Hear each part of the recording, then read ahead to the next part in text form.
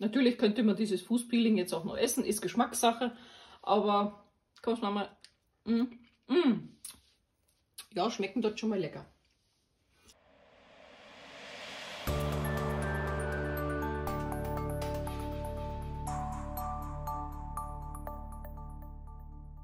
Hallo liebe Freunde der Füße, heute tun wir unseren Füßen mal was Gutes. Jetzt im Winter, Herbst hat man es ja oft, dass die Füße ja ganz rau sind und dass auch hier alles weiß ist, alles voller Hautschuppen, die was eigentlich runtergehören.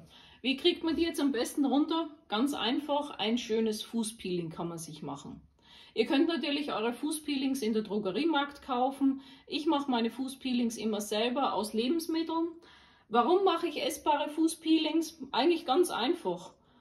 Die Fußpeelings, die man selber macht, haben kaum Konservierungsstoffe drinnen und sind auch so am besten verträglich für die Haut. Was solltet ihr natürlich vorher beachten? Die Haut, sollte sie irgendwelche Verletzungen aufweisen, sind Salzpeelings nicht gerade angenehm, das brennt dann furchtbar. Ja, was sollt ihr noch beachten? Wenn ihr eure Füße vorher rasiert habt, wartet lieber 1 bis 2 Tage, weil dann kann es nämlich auch brennen.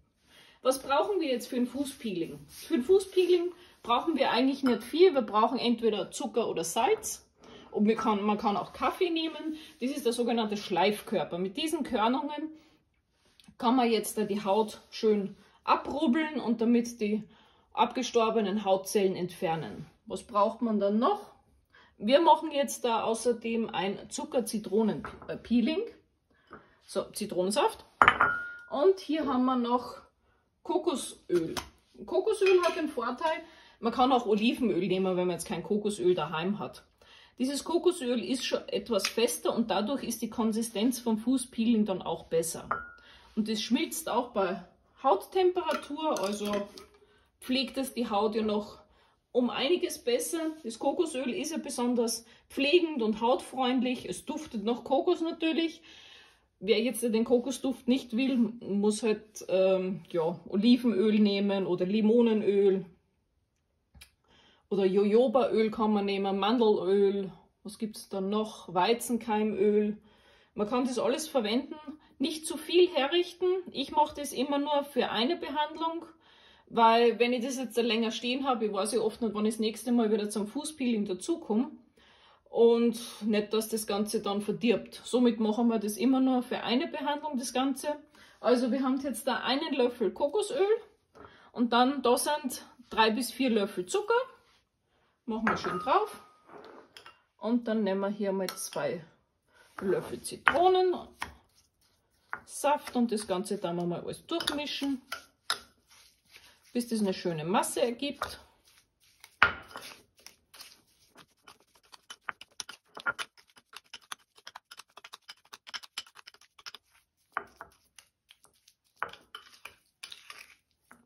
So, jetzt hat unser Peeling eine schöne Konsistenz, ist nicht zu fest und ist auch nicht zu weich. Das langt schön für eine Behandlung, also für 2 Füße. So, und eine Alternative machen wir jetzt natürlich auch dazu. Das ist jetzt das Zucker-Zitrone und wir machen auch noch ein Salzpeeling.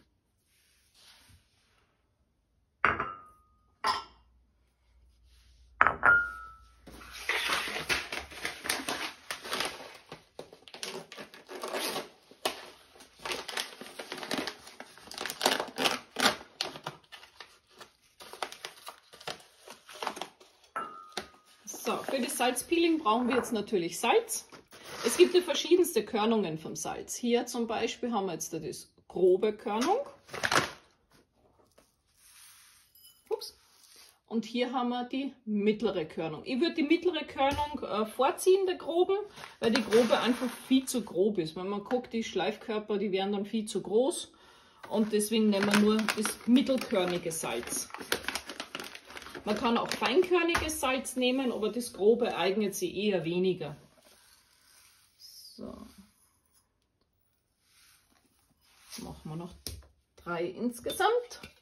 Dann können wir Olivenöl mit reinnehmen.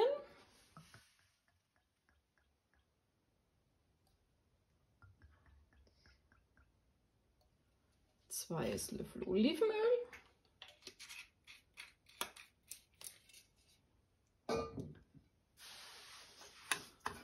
Das Ganze vermischen wir auch wieder schön, dass es nur eine schöne Konsistenz ergibt. Und damit ist unser Salzpeeling auch schon fertig. Und ihr seht, man braucht gar nicht viele Zutaten für das Peeling. Ja, und wie geht es jetzt weiter? Wie wenden wir das Ganze jetzt richtig an? Das gehen wir auch gleich durch.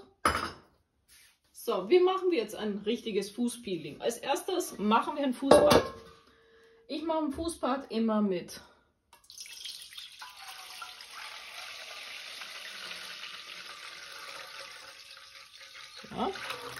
Das ist jetzt ja, mein Milchersatz. Ich vertrage keine Milch und deswegen habe ich auch keine Milch zu Hause. Und ich habe hier Hafermilch genommen. Und was geben wir da noch Schönes rein? Einen Esslöffel Honig. Wer kennt es vielleicht von euch? Es gibt ja wen, der was immer in Milch und Honig gebadet hat. Eigentlich in Eselsmilch, aber naja, Eseln finden wir jetzt zurzeit gerade keine hier in der Gegend. Na super, jetzt ist mir der Löffel noch reingefallen. Wo ist er? Da ist er. Ja, mit den Eseln, das ist nicht so einfach hier. Deswegen nehmen wir einfach mal Hafermilch.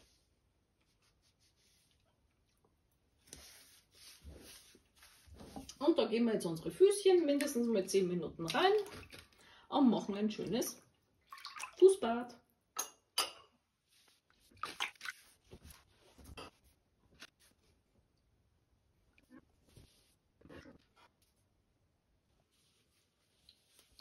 So, die 10 Minuten sind rum.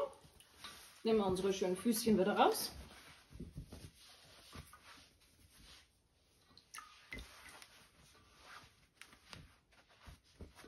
Jetzt ist die Haut hier schon mal vorgeweicht. So.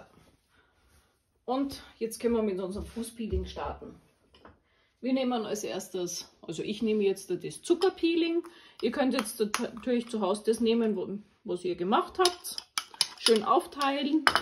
Auf einem Fuß den einen Löffel und auf anderen Fuß den anderen Löffel. Und dann schön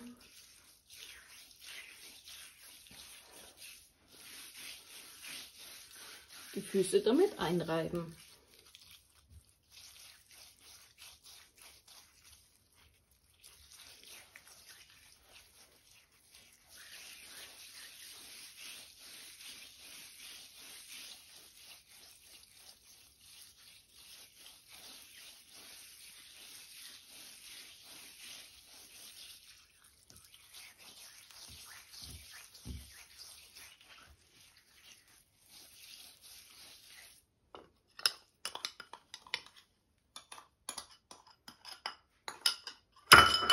Ups.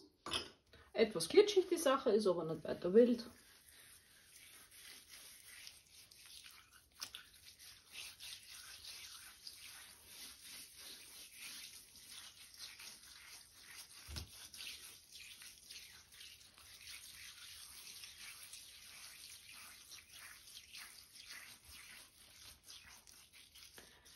Mit dem Kokosöl, was drinnen ist, pflegt ihr natürlich zusätzlich eure Haut.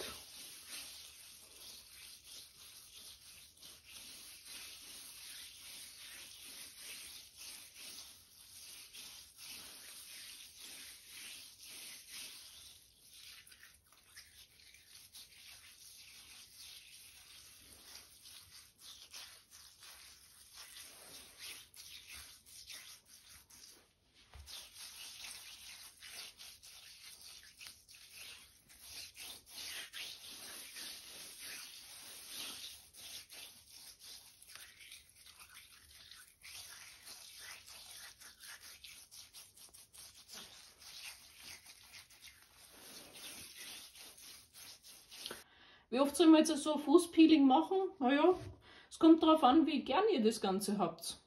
Täglich sollte man es natürlich nicht machen, aber ja, so einmal die Woche spricht nichts dagegen. Man muss seine Füße auch verwöhnen, sie tragen uns ja durchs ganze Leben. Und unsere Füßchen sind ja sehr wichtig. So, das Fußpeeling lassen wir jetzt auch noch mal 10 Minuten einwirken. Und dann spülen wir das Ganze ab. Ja, und jetzt warten wir wieder. So, die 10 Minuten sind um. Und jetzt kann man das Fußpeeling wieder abwaschen. Ich nehme jetzt einfach mein Milch- und Honigbad, was ich vorhin gehabt habe, nehme ich einfach wieder. Ganz einfach, weil man mit gepeelten Füßen das Frischwasser nicht wirklich holen kann, weil man sonst in der ganzen Wohnung rumschlittert. Ja, man sollte es vielleicht vorher schon mal herrichten. Das wäre vielleicht ein Tipp für euch. Richtet euch vorher schon mal Wasser her, also frisches Wasser, dann könnt ihr das auch mit frischem Wasser dann abwaschen.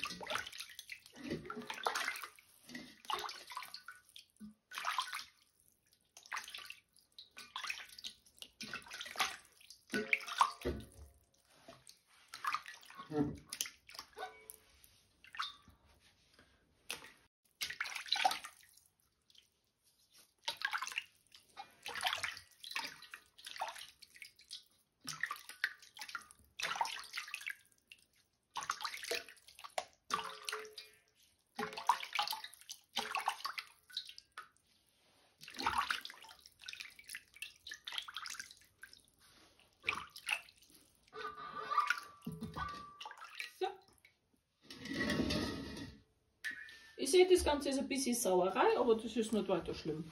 Am besten macht es abends, da habt ihr genug Zeit, eure Füßchen schön zu pflegen. So, Füßchen noch abtrocknen.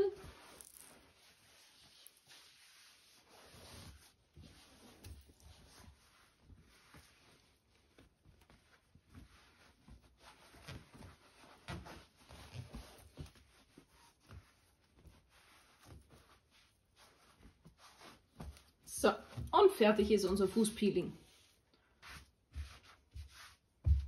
So, jetzt haben wir alles schön runter und ihr seht, meine Füße sind etwas rot. Das liegt auch daran, dass ich eine sehr empfindliche Haut habe und ja, die Durchblutung schon sehr angeregt wurde durch das Rubbeln. Aber man sieht schön, Füßchen sind jetzt wieder schön zart. Durch das Kokosöl muss man jetzt die Füße nicht wirklich eincremen, weil die fühlen sich gut und schön seidig weich an.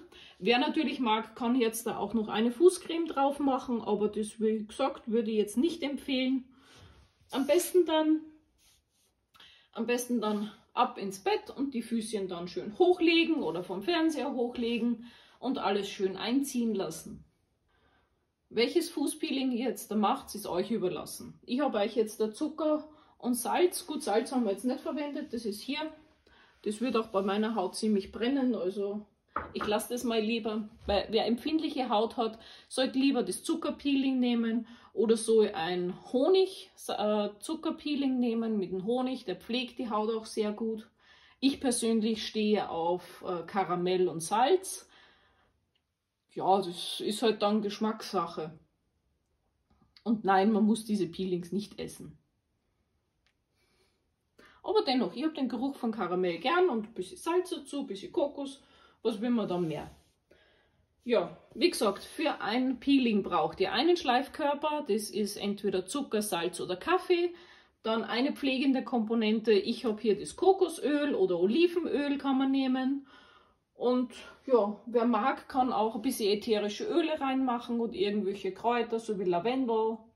Das kann man alles mit reinmachen und dann eure Füße ein schönes Fußbad machen, dann das Fußpeeling schön einmassieren und dann habt ihr seidig weiche, gepflegte Füße.